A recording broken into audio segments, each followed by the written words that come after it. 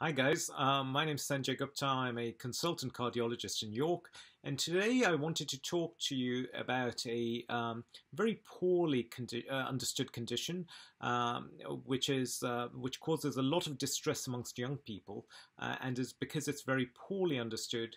A lot of people find it very difficult to get a diagnosis and therefore get the appropriate treatment for this. And this condition is called POTS, postural tachycardia syndrome. This is a condition which largely affects young women between the ages of 14 and 45.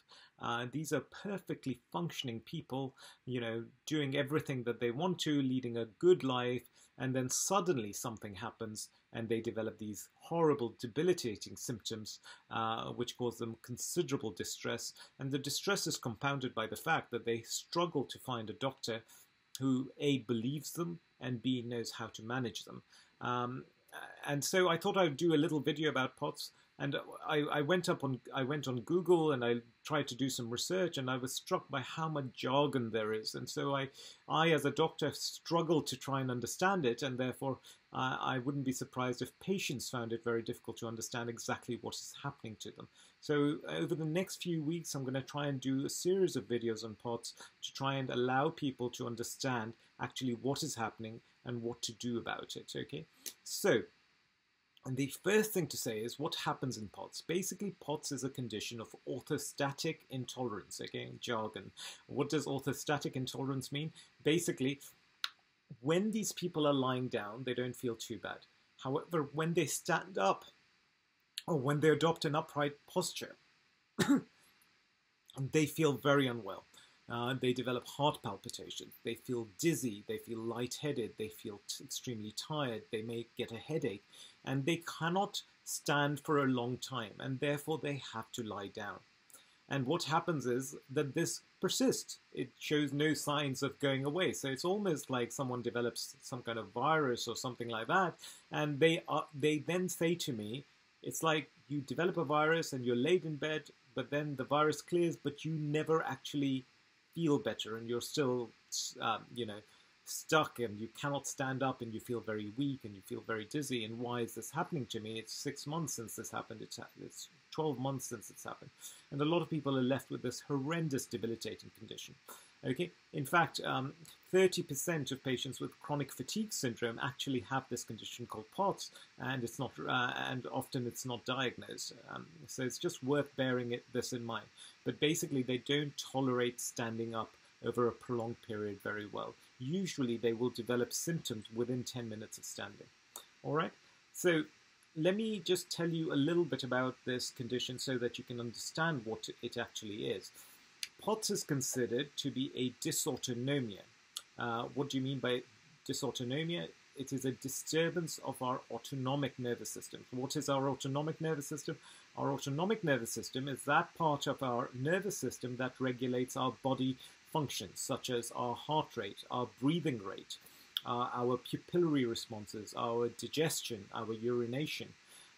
And the way the autonomic nervous system does this is it has two contrasting systems. It has the sympathetic system, which we recognize as the fight or flight system, and then it has the parasympathetic system, which we recognize as the rest and digest system. So the parasympathetic system is a little bit like the brakes, and the sympathetic system is a little bit like the accelerator. So what tends to happen is, let me explain this to you in a way that you'll hopefully be able to understand.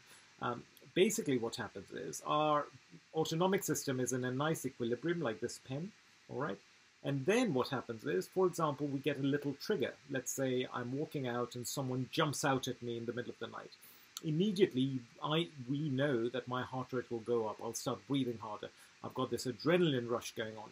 So basically what happens in this setting is that the trigger comes, okay, so the equilibrium is like this, the trigger comes, and immediately our flight or fight responses are activated, our parasympathetic system is activated, we get this adrenaline rush, all right, our heart rate goes up, our breathing rate goes up, our pupils dilate, and then as time progresses and as we start getting used to the trigger, or the trigger is taken away, the parasympathetic system starts bringing this back to equilibrium. So anytime we get sympathetic activation, we get this trigger, and the greater the trigger, the higher the rise in the sympathetic system. And as time progresses, after a few minutes, our parasympathetic system will bring it back down. It's worth remembering that when we get this kind of flight or fight response, it is incredibly tiring to the body. Our heart rate has shot up, our respiratory rate has shot up. So it is incredibly tiring, and therefore it's not surprising when people get scared or if they've gone through something which causes a massive adrenaline rush, they say, oh, I need to sit down, I'm tired, Now, if you have a very big trigger, you get a very big rise in the sympathetic system. In POTS, what happens is, for some reason, the pivot point is brought down here. Okay, so now what happens is a small trigger causes a huge rise in the sympathetic system. And then it takes much longer for this to settle. Again, trigger takes much longer to settle. And as a consequence, small things which activate our sympathetic system, which we wouldn't ordinarily even notice, cause an exaggerated increase in the amount of sympathetic activation, and we notice it. One of the small things that causes a rise in our sympathetic system, which we shouldn't notice, is changing posture. When we stand up from a lying position, what happens is our sympathetic system gets activated. The reason it gets activated is because suddenly gravity would pull all our blood down because we've stood up, and our brains would go without blood. However, our sympathetic system gets activated, our heart rate goes up, and it keeps the blood up to the brain. But this happens unconsciously. We're not aware of an adrenaline rush every time we stand up.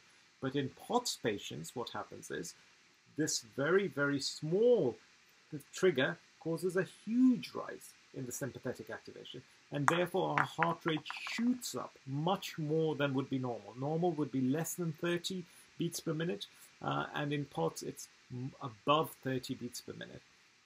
So the heart rate goes up, the breathing rate goes up, and people feel tired, people feel dizzy and generally just yucky because they're not.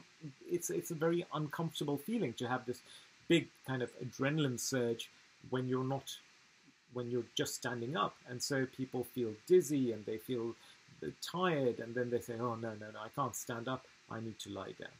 Okay, and as they lie down, then things start normalizing again over a prolonged period of time. And this is what is happening in POTS. A small stressor causes an exaggerated amount of sympathetic activation, an exaggerated amount of an adrenaline rush in the body, and because we don't recognize that we're doing something to cause this, it is incredibly, incredibly uncomfortable. So I hope this makes sense as to what happens in POTS. If you find that you are someone who struggles to stand up for a prolonged period of time without feeling dizzy, it is worth getting this investigated. And the way you do this is you do a tilt table test, which is a test where people put you in various positions and measure your heart rate responses. And in POTS, what happens is the heart rate shoots up much more than normal in an upright posture as a reflection of this increased, exaggerated sympathetic activation.